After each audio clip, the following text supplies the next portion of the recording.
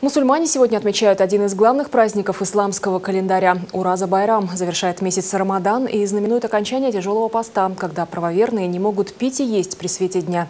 Из-за летней жары выдержать этот месяц очень трудно.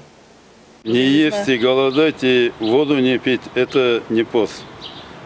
Основа месяца Рамадана – духовное воспитание человека, чтобы он воздержался от всех плохих дел, свою душу воспитал и чтобы преклонялся Всевышнему Аллаху.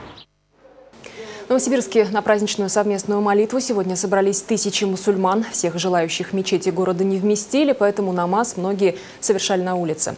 В этот день мусульмане надевают лучшую одежду, готовят традиционные блюда, отмечают праздник дома и ходят в гости. По традиции в Ураза-Байрам, который еще называют праздником добрых дел, собирают специальную милостыню. Все деньги пойдут на благотворительность.